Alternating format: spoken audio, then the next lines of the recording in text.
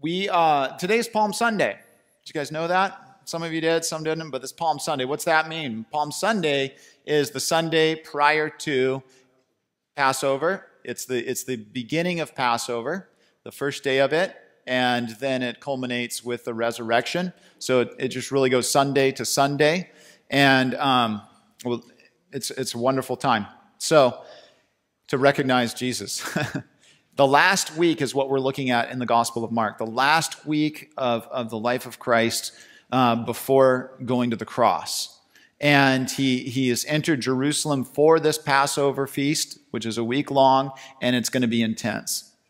And again, it lasts Palm Sunday to Resurrection Sunday. It's Sunday to Sunday. And the leaders in Jerusalem are aware of Jesus' presence, especially when he came in riding on the donkey and the crowds were hailing him, and they thought, we need to get rid of this guy.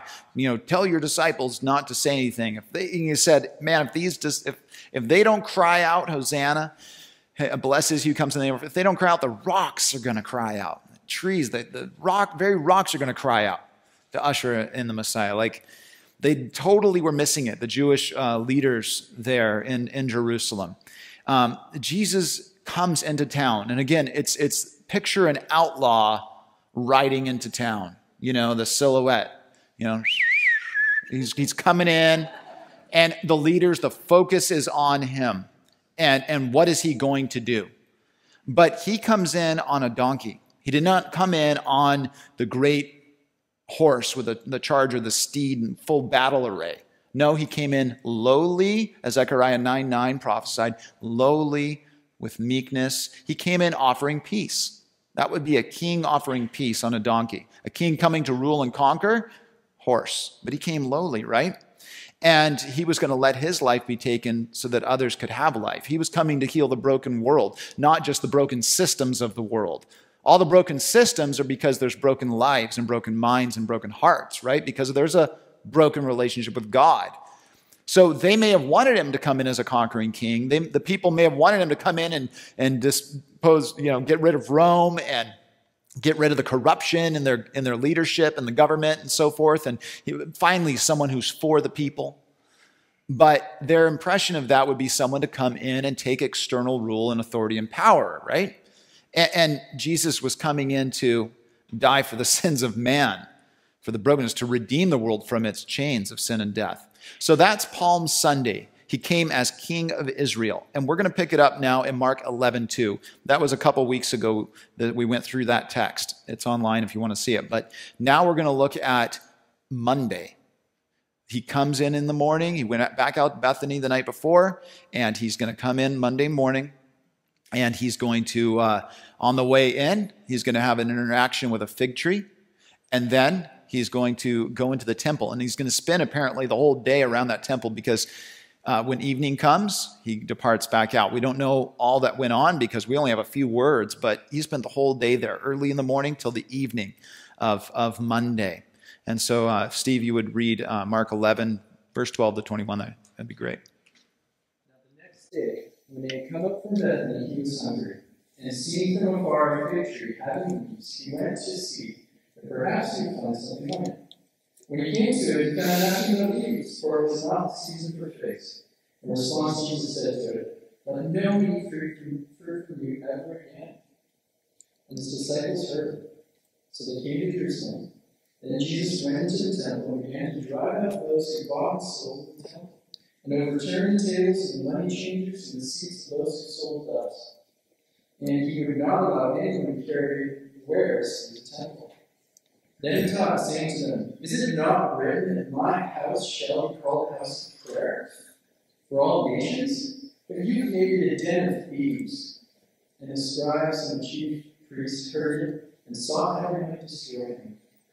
For they feared him, because all the people were astonished at his teaching. When evening had come, he went out of the city. Now in the morning, as they passed by, they saw the fig tree dried up from the roots. And Peter, remembering, said to him, "Rabbi, look, the fig tree which you cursed has withered away." Thank you, Steve. Father, we ask that you would minister to us this morning, your goodness, your grace, and that you would, minister to us in an awesome way by revealing more of Jesus to us. and that we would give you the right place in our lives, and that you'd have full authority here, Lord. That you would be gracious now as I'm just a man who speaks, but Lord, that you would speak and overlook that, and that you would touch our hearts, one and all. In the name of Jesus, amen. So here's Monday again, the second day of Passover, and when Jesus judges this fig tree, what do you think his attitude is like? Do you think he's angry? You know, when I'm hungry, what happens? You know, don't ask my wife. You know, it's like you get grumpy, hangry, they call it, right? So short-tempered, your fuse is a lot shorter, you're hungry, you're cranky. You know, we all experience that. And sometimes parenting is just that simple. Feed him, right? Feed him and he'll be better, right? Make them sleep. And feed them something that makes them sleep.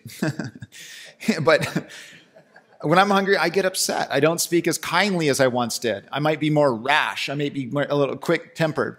Not so with Jesus. Amen? Not so with Jesus. For me, yeah, but not him. So what's going on with this fig tree and him judging this fig tree? I want to talk about it for a minute. This is a unique fig tree. If you put up here, there's a picture of a fig tree in my yard. And that's my fig tree on the left there. It looks cursed, doesn't it? People will drive in my driveway and they'll be like, what did he do to that? I chopped that thing up last summer or fall. And I thought, this thing's way too tall, and I'm going to see if it can, I'm going to see what happens this year. So hopefully, and that's it currently. I took that picture like 2 days ago. And on the right is a fig tree in Israel. You can look up images of fig trees in Israel, and I'm like, that is not a fig tree. That's like got to be an oak tree or something enormous. They're giant. They were so, like, that's a fig tree? And then you don't see any fruit on its branch, on its leaves, do you? You don't see any fruit. You got to go under the leaves. You got to go lift up the branch and see. You got to get in there to see where the fruit is. And so I want to talk about this fig tree here in the text. Back on the text, please. On this, or actually, I'm going to quote a couple guys first, because here's this fig tree. Mine had no figs, no leaves. The one we saw had leaves. We don't know if there were figs. We'd have to go check it out, right? The fig tree Jesus saw would have looked like the one that was full of leaves. It would have looked like that one, okay? That's the one he saw from afar off. And it was full of green leaves. So Hebert, a commentator, he says this: other fig trees in the neighborhood were still without leaves, but this one was in full foliage. Okay, what's that tell you? It's early. It was an exceptional tree, apparently located in a favored spot so that it was far ahead of other fig trees. It was blossoming ahead of time. Got it?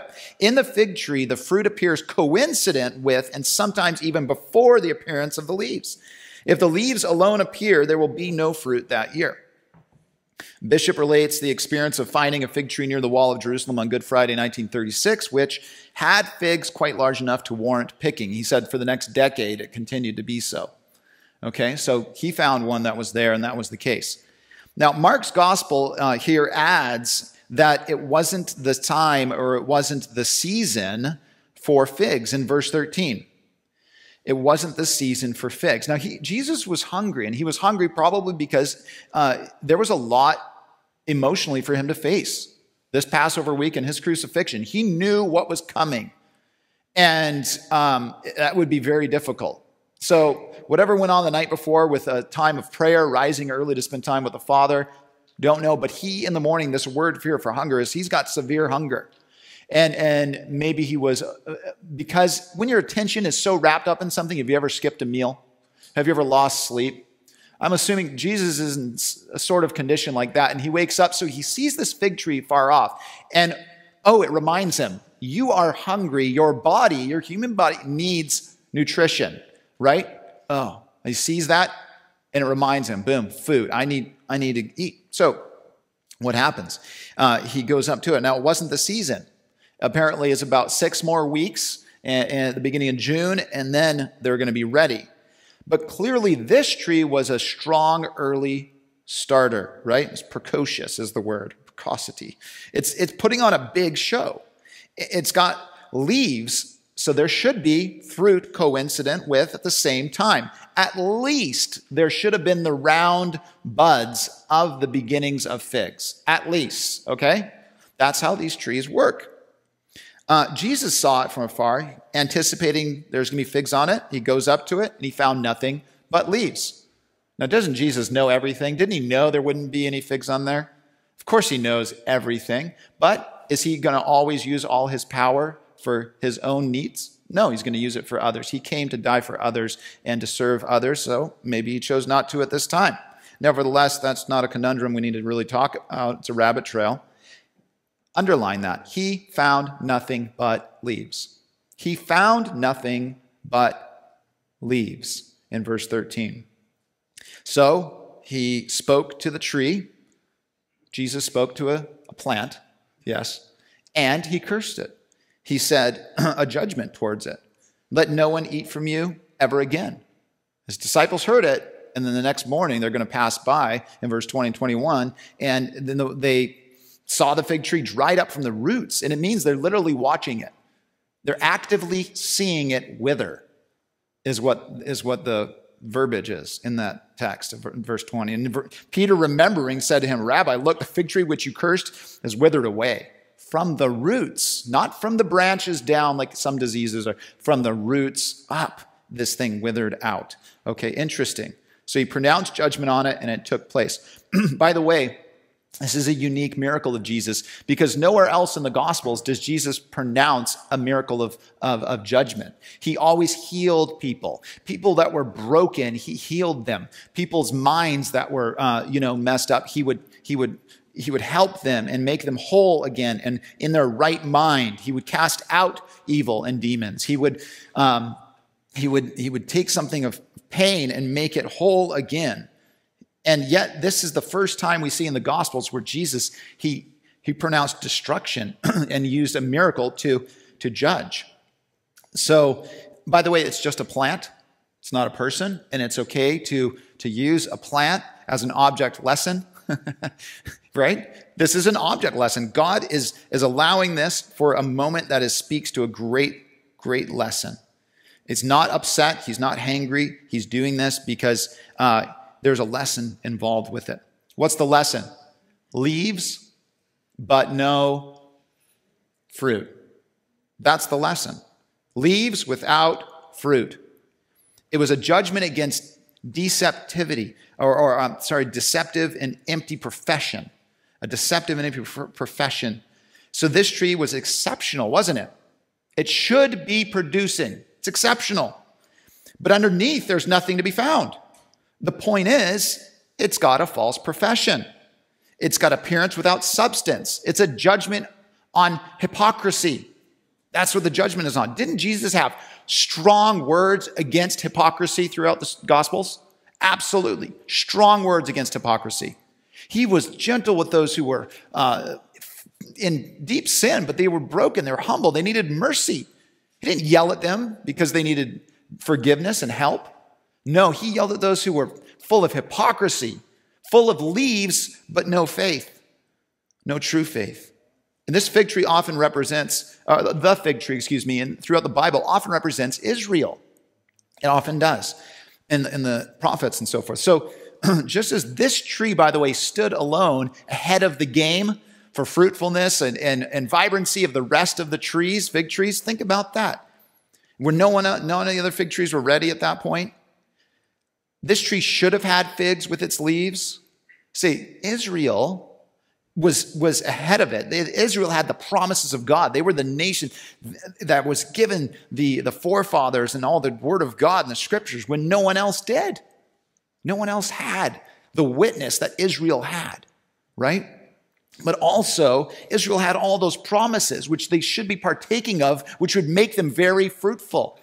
Many of the promises were on that condition that if you obey my law, and if you keep my commands, you're going to be blessed, you're going to be fruitful. So they had great promises and they had great advantage. And Jesus was very hungry. I think that's significant because it's a picture of the heart of God, the heart Jesus has for humanity, the heart he has, especially for Israel, as he comes in, where he wept over Jerusalem, and his heart is beating that he would have them receive their Messiah, but they would not. They were ready to reject and kill the Messiah. His heart for them, he longs for Israel to bear fruit. This barren fig tree becomes an apt picture of what Jesus is facing in Jerusalem. It's got great appearance. It's got all the appearance of fruit. It's got all the appearance of a heart for God. It's a city thumping with religion and sacrifice and worship. There's appearance of holiness when he goes into the temple. There's an appearance of all of that. There's appearance of piety. There's appearance of worship. There's all this show and all this appearance, but underneath there is no real life. Upon inspection, their hearts don't belong to God. And there is nothing to speak of life. It's tragedy, absolute tragedy. And when we look at the cleansing of the temple later, it's even worse than that because they were to be a witness to the Gentile nations, which they completely failed at because they don't have that heart connection and relationship with God. So it's not only a hindrance upon them personally as a nation, but everyone else too. There's a great appearance of these things, no real life underneath. All the religious trappings. But there was a rejection at the very source of what gives life. Did not Jesus say, I am the vine, you are the branches, abide in me, and you'll bear much fruit? That sap, that life source coming from the vine, the trunk, and going up to the branches. You can cut a branch off, you can put it on the ground. Will it still have leaves on it? Yes. It's not going to bear fruit ever again. Why? Because it's not connected to the root, to the vine. Now, Jesus is the offspring, the root. He is the vine. He is the source. And from the root comes the life to bring fruit. I like how it rhymes in English. This is the source. I need simple things like that, right? From that root comes that fruit. And if you're not connected to the root, you ain't going to have any fruit. I must ask, though, if Jesus looked under the leaves of my religion, what would he find? Remember Adam and Eve in the garden? And remember when they knew they were naked and they sinned? Remember when they went and hid themselves? And then remember what happened next? They found some leaves. What kind of leaves were they? Oh, they found some fig leaves. And they took these big sticky fig leaves and they sewed them up and they made themselves little bikinis and stuff or whatever out of them. And they covered their shame with fig leaves. They covered their guilt with their own religious rags. Jesus, the Lord appeared to them and no, they needed a sacrifice. So the first sacrifice you see in the Bible, slain an animal, the first death you see there. Then he took the skin and provided clothing for them. Proper covering. A blood sacrifice. So, if Jesus looked under the leaves of my religion, what would he find? Will he find the fruits of faith or just outward show of religious activity? You can plant yourself in religiosity, moralism. All the leaves will be there. You can have practice, you can have activity, you can have prayers even, you can even have worship, you can have sacrifice. It can look like a life that would be full of active religion. You might even call it active, full of faith. It looks like that. But looking under those leaves, there's no real fruit because there would be the wrong source. If a life is planted in religiosity, you are planted in the wrong source, period. But a life planted in Christ, there will be the fruit of real life. What's on the outside should match what's genuine on the inside. We're not perfect, but God's changing us from glory to glory. He's doing a work in our lives, and we're saved by his grace through faith in him, not what we do.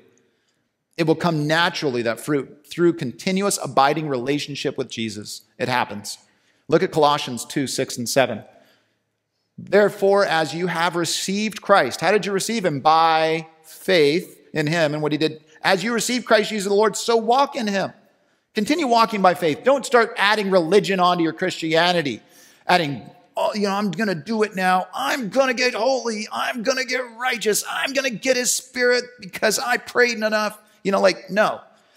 It's not the way. It's as you receive. You receive by faith. You receive by his grace. He's given us salvation. And so our continuous walk in him is by faith in his grace, having been firmly rooted. Look at that. And now being built up in him and established in your faith, just as you were instructed, and overflowing with gratitude.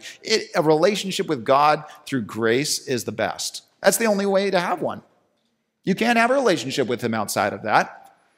I mean, I guess you could have a bad relationship with him. But the way to have a true relationship, a love relationship with the Lord, a personal one, is only through his grace. And you're overflowing with gratitude because he's so good. I tell you, it's through his goodness that my life changes and bears fruit. Cursing of this fig tree was not rash and without a great lesson. It was very important. Appearance, but no reality. And the only way to have that reality is to know Jesus. So I put up here, it's real simple. Know Jesus, no life. Know Jesus, no life. You know, I've seen that bumper sticker, know Jesus, no peace. I don't know if you've ever seen that one. Quite offensive, you know, it's so true. Know Jesus, no peace, no Jesus. But know Jesus, no life. If you know Jesus, you'll have life. You'll know what life is. But if there's N-O, no Jesus, there's certainly going to be no life. And that's what we're looking at here. That's what we're looking at with, for the most part, the nation of Israel. So moving in now to this next part where he cleanses the temple in verse 15. Verse 15, Mark 11 through 19, Jesus came to Jerusalem, went into the temple, began to drive out those who bought and sold in the temple, overturned the tables of the money changers, seats of those who sold doves. He wouldn't allow anyone to carry wares through the temple. That's the third thing. And the fourth, he taught them. So he taught them, my house, it is written, my house. I'll get to that. I'll just wait for a sec. There's four things he does when they get into the temple. Okay? They get into the temple, large temple grounds. We'll show a picture of it in a bit here. But four things he's going to do in the temple courts. Drive out those who bought and sold, overturn tables. The third thing, he's going to stop the traffic. And the fourth thing, teach. Okay? So he's going to stop the buying and selling, overturn the tables, stop the traffic at the entrances, and then teach. Four things. Now, I just want us to look back real quick. Chapter 11, verse 11. Same chapter, look at verse 11. When Jesus went into Jerusalem, this is on the Sunday, Palm Sunday, into the temple. So when he had looked around at all things, as the hour was already late, he went out to Bethany with the 12. Okay, so backing it up, not Monday, Sunday afternoon, Sunday evening, goes into the temple. What did Jesus do? He looked around at all things. Did he say stuff? Did he do stuff? Not yet. Then he leaves, stays the night in Bethany, comes back the next morning, sees the fig tree, deals with it, goes into the temple, then he acts. Interesting. See, on Sunday, he came as king of Israel. On Monday, he comes as high priest of Israel. And the high priest has full authority over the temple. Full authority. Nothing is allowed unless the high priest says so in that temple. He's going to come as high priest over his temple. Watch what he does. He assumed authority over it. He was surveying it the night before. He already saw the condition of it. And when he was looking at the condition of it on Sunday, he wasn't thinking, wow, you know, this, okay, good. The hinges look good. The gates look good. Yep, they got enough staff over here. Yep, they've got things going on here. Lots of animals, lots of offering. Okay, good. No. What kind of condition was he looking for? He was looking at the condition of the heart. And it was so awry. It was in a deplorable, horrible condition. The condition was so bad. And I think that may have kept him up at night. We'll see he wasn't worried about the physical structure, but the spiritual condition. In chapter 13, verse 1, he even tells his disciples, see all these stones? They're all going to be thrown down anyway. He's not talking about the structure. When he went in today to Jerusalem, look what he does. Those four things in the temple courts. The purpose of the whole temple was to allow mankind to have interaction with holy God. Sinful man needs to be reconciled to holy God. So sacrifices need to be there. Offering, mediation, all of the symbolism, all of that's going on is for a possible mediation between sinful man and holy God. That's what's supposed to be happening. And the temple in Jerusalem is the central location where this would occur. Prescribed. You weren't allowed to take sacrifices up to random mountains. In fact, this temple is the location where Abraham took Isaac up to. It's the same plot of ground, the threshing floor of Ornan where David purchased it. You know, it's that location. And you think, or it could be the Golgotha there as well, where Christ was crucified. But it's those hills, all right there, is the point, the mountains of Moriah. And this is the location. You weren't allowed to bring offerings. You weren't allowed to worship somewhere else. So people had to come here. And this is central. All eyes on Jerusalem, Passover. All eyes on the temple. All eyes down from the temple down to Jesus. What's he going to do this Passover? Right? So it's like really focused. Now, if you put up the picture of the temple diagrams there, this scene that we're looking at took place in what would be the outer court. Okay? Actually, can we... so the temple grounds is quite large, and especially with Herod's temple, all this outer. So you've got just up in here, the Holy of Holies, the holy place, and Solomon's porch, and then you've got the brazen altar and so forth, and then there's a partition, and you've got the women's court.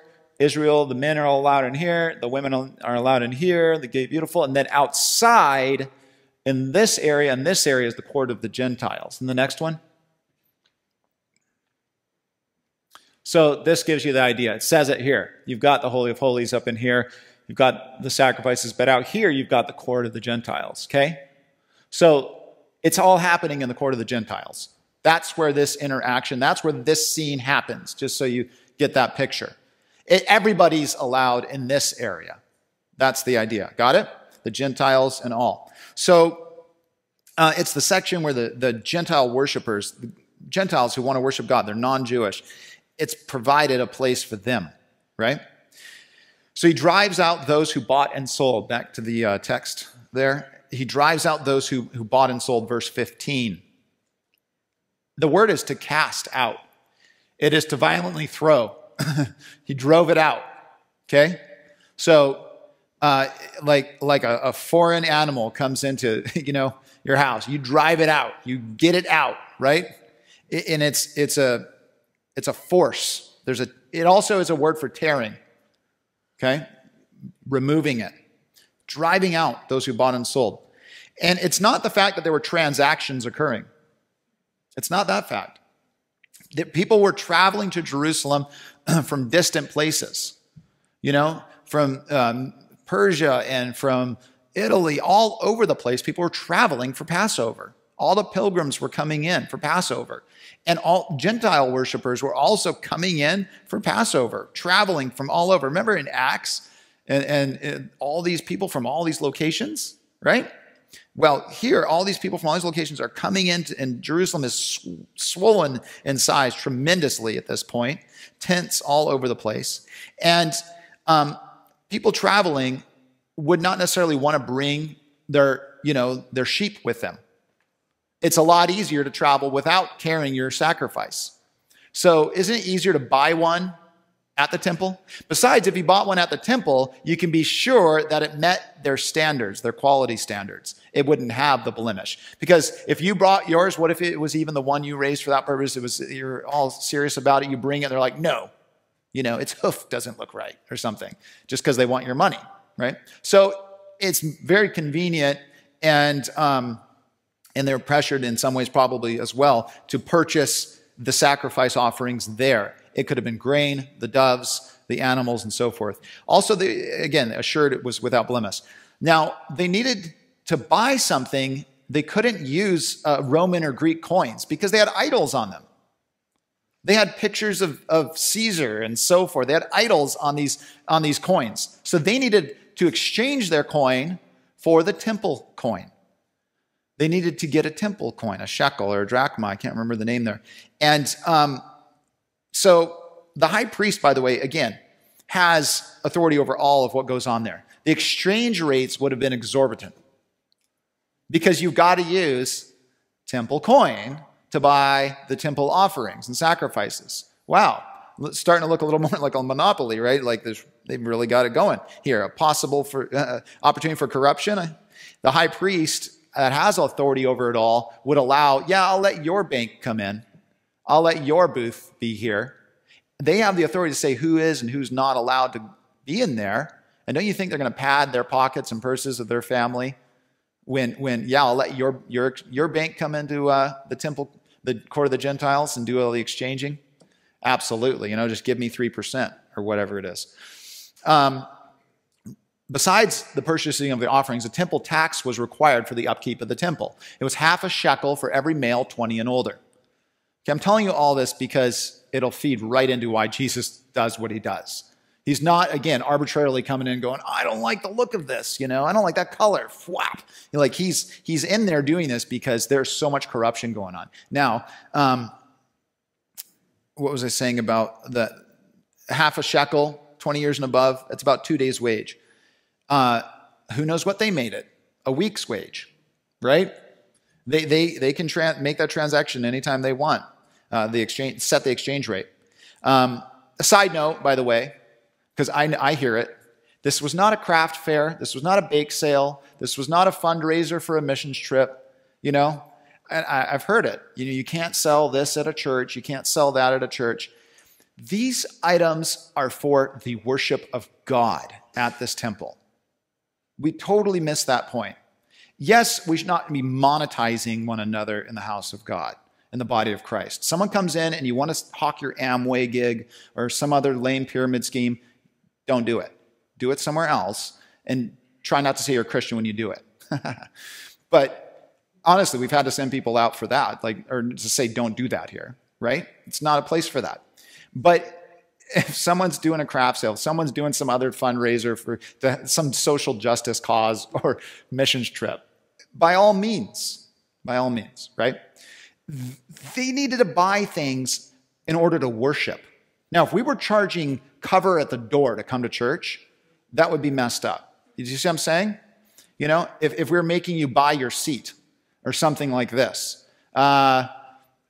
whatever that is. We don't even pass a plate. We've got a box on the side for offerings that are out of generosity and love from our hearts. That's where it should be, right? So we can rent this location and etc. But here, these exchanges were based on what was necessary for the worship practices of the temple. I think you got that. I'm not going to beat a dead fig tree here anymore. Those who had the privilege to oversee the temple were totally taking advantage of it. And the temple, again, intended for people to meet with God, to see their need for a Savior, It became horrible, full of personal gain, making money on the worship of God. Not okay. So all this activity was ruining the purpose for the temple, and those who came to worship were getting probably jaded because of it against God. So all of this enraged Jesus. He was enraged. He had righteous anger, okay? Without sin, anger without sin, a righteous anger. And he was crashing the tables. He didn't harm the doves. He let the doves out. But he was smashing the seats that they sat on. He was throwing tables. And by the way, Jesus was not, he was not like the Italians might have painted him, right? Just like the real pale, weakling sort of Jesus. Jesus was a carpenter. He was probably more Arabic looking than anything, right? And he was probably strong, I would assume, being a carpenter in an agrarian culture. And so meek and mild or strong and wild, Jesus comes in here and crashes it up. And then he sends all those guys out. His authority is going out. People are paying attention. By the way, when Josiah, King Josiah, young King Josiah, just some of you guys Bible students, remember what happened when they cleansed the temple? They were going in to clean it. And when they cleaned it, what did they find? They found the scroll. What's this scroll? It's the Word of God. right? Inward cleansing going on. I just think that's really interesting. Here's the word of God, Jesus coming into the temple, cleansing the temple, making it right, and cleaning it out. And so he stopped everyone who's carrying wares through the temple. What's that mean? Hawking their stuff, selling stuff. The word wares, it's translated vessels throughout the Bible, even uses people as a vessel, but it's translated things by which you carry things. People were carrying stuff. So some people were selling stuff maybe, but I think most translations look at this, or commentators, and they say, no, they're just using it as a thoroughfare. So it's a shortcut. You saw how big the temple ground was there, and there's entrances, and so it's become a marketplace. A thoroughfare, booze, bartering, selling, all going on. So he probably, I don't know, it doesn't say in the text, disciples, go to the gates. Anyone carrying stuff, stop them. No more traffic running around through here. No more of this taking advantage of others and all this crooked exchanging and all this stuff. He stopped that. He stopped that. It's like the noise and the bustle of a marketplace. Stops this, right? I mean, when they built the temple, were they allowed to carve the stone on temple grounds? No. They had to carve it far off somewhere else and bring it in so that it could be done quietly. The worship of God. Now, Jesus stops all this noise. No more shortcuts coming through here. It was a place to invite people to know a holy God, a just God, gracious God. And there was so much distraction. And think about God's heart, what he would do, what he has done. He would do anything, everything for people to know him. Everything for people to know him. Everything for us to know him. And they're hindering that from people knowing him. And once he stopped it, he taught. And we don't have all the words recorded of what he taught, but we do have verse 17. My house shall be called a house of prayer for all nations. Because isn't it written? Haven't you guys read the scriptures? This is Isaiah 56, verse 7. Isaiah 56, verse 7, have you not read it? Even them I will bring to my holy mountain. That's where they're at, the temple. And make them joyful in my house of prayer. Their burnt offerings and their sacrifices will be accepted on my altar. For my house shall be called a house of prayer for all nations. He's saying all nations can come here to know their Creator, the God of all the earth. And he set up Israel as a nation by which to be a light to the nations, that all nations would come here. But you have made it a den of thieves. You've made the court of the Gentiles, the temple grounds, a den of thieves. The worship of God was to be available to all nations.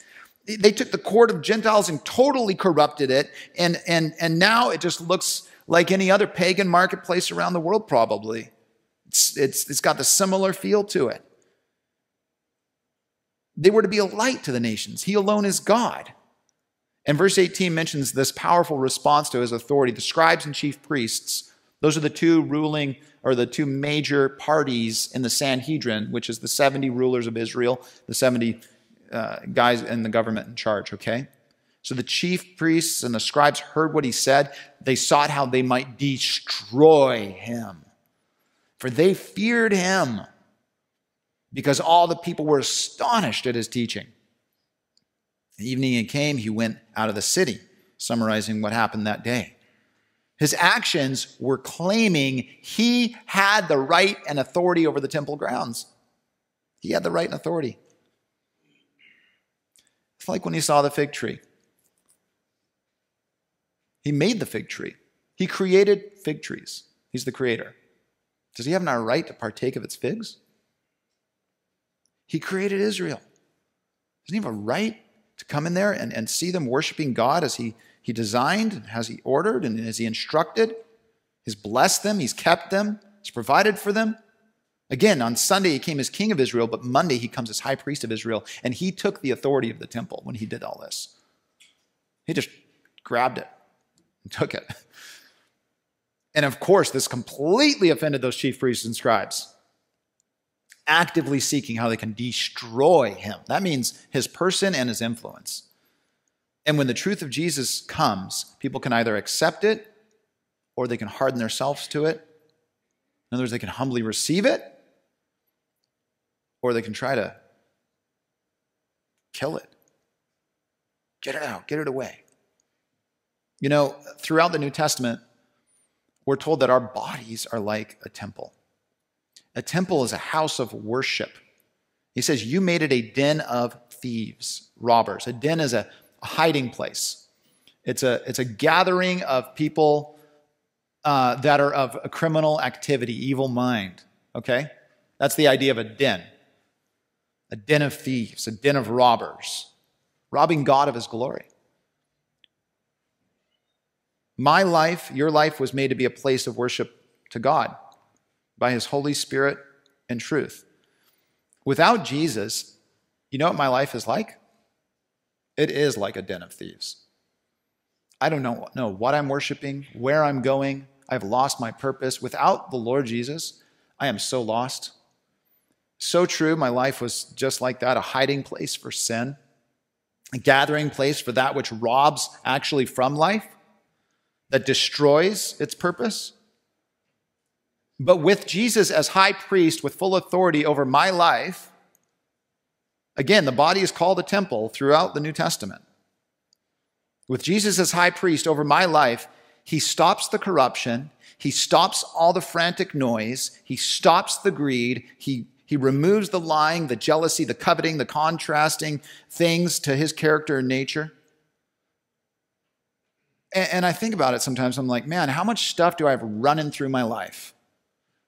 It's like post it at the doors and say, just stop, be still, and know that I'm God. Right?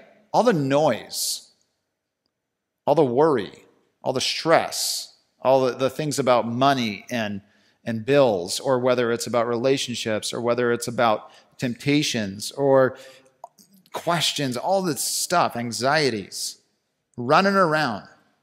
And I think about that. If my body's his house, what runs through its hallways? What runs through its rooms? And I think, wow, Lord Jesus, cleanse it. Amen? And I tell you, I'd speak super honest with you. That's what I need, and I need it continually. And it's like I could invite him into some areas, and then, oh, but don't go see this back room or something like that. What's that about? Is he not good? Is he not going to do a good work in our hearts? See, Jesus, when he comes in as priest over my life, I'm then connected to the source. He takes my life, and like he did with this temple, he turns it inside out. Man, he's turned my life inside out. Praise to God. Like he's done such a work. And there were times where I started trying to like add religious stuff onto it and not just be who I am before the Lord and accept that. And that's too bad, right? Because the Lord loves me while I'm yet still a sinner. He continues to love me. It's not once I start like looking like Mr. Goody Two-Shoes, like then God's going to accept me even more. No, he loves me. His love is unconditional. And I need to be free in his love, and I need to respond to his love by giving over more to him and accepting that I am a child of God. That's my identity now. He takes my life, he turns it inside out, all of it. And he teaches us what true religion is, a relationship with your God, what worship of God is, what a purpose for your life is. You can have identity and meaning. Now, if you put up 1 Corinthians 3:16 and 1 Corinthians 6:19 and 20, if you wanted to turn there, go ahead. 1 Corinthians, we'll put both up, but in 6:19, here's what it says. Or do you not know that your body is the temple of the Holy Spirit who is in you, whom you have from God, and you are not your own? For you were bought at a price, therefore glorify God in your body and in your spirit, which are God's. Your spirit is God's, your body is God's. I'd assume your soul's God's too, right? You belong to him. Did he purchase? Yes. With what price? The price of his blood. And do you not know that your body is the temple of the Holy Spirit? He's speaking in this context in Corinthians of sexual immorality. The Holy Spirit is in you. They couldn't connect with God at the physical temple without all of these systems. But because Jesus came, he died and he rose again, the perfect sacrifice, all those animal sacrifices pointing toward him. And since he has come, there's no need for that anymore. There is no need for those temples anymore, the temple in Jerusalem, excuse me. There's no need for it to be rebuilt. There is no need because God has given us his Holy Spirit. And now, guess what happens? The nations were supposed to go there and be able to worship God. And what's Jesus say? He rises from the dead, and he tells, go to all the nations, right? In Acts 1:8, wait in Jerusalem, you will receive power that you may be witnesses of me. So now, in receiving Jesus, he takes this message of reconciliation to God, the worship of God, and in our lives, that's how he takes it, by the way, in the body of Christ, that's us, all those who believe in him, out to all the nations. So it's carrying that temple, the Holy Spirit within it, and the truth, the word of God, out to the nations. I just think that's incredible, by the way. I think that's incredible. And we all are part of that plan. God is on mission. And we are all part of that mission. It doesn't matter if you're a week old in the Lord, or if you're 7 years in the Lord, or 27 years in the Lord. We are all part of that mission. To take out, that you can be reconciled to God. He's full of loving kindness, and you can pray to him, and you can worship him, and he'll clean out your house. That's so awesome. Jesus lovingly, powerfully exposes and rebukes when there's things in our lives. And sometimes we need to hear his Spirit speak, right? And he denounced things going on in that temple. So Lord, speak. Rebuke because you love. Discipline because you love. He never stops loving. But he's powerful, and he does expose. That's what he does here. He powerfully exposes and rebukes. And he says, no more of that. No more of that. And he has authority. And I say, Lord, have authority, right? What's he doing in that temple? This is what it was made for. That's what he's doing, not all this stuff. You know what? My life, this is what it's made for, to know God, to worship him. I would not know who I am without that. Nowhere to anyone. He's our creator. To know God, to love him, to worship him, to serve him. That is life. And now you know what you're made for. You're not made for all that junk. Amen? To know our purpose. So you want a clean life? Jesus does that. He washes our guilt, our fear. Let's have communion now.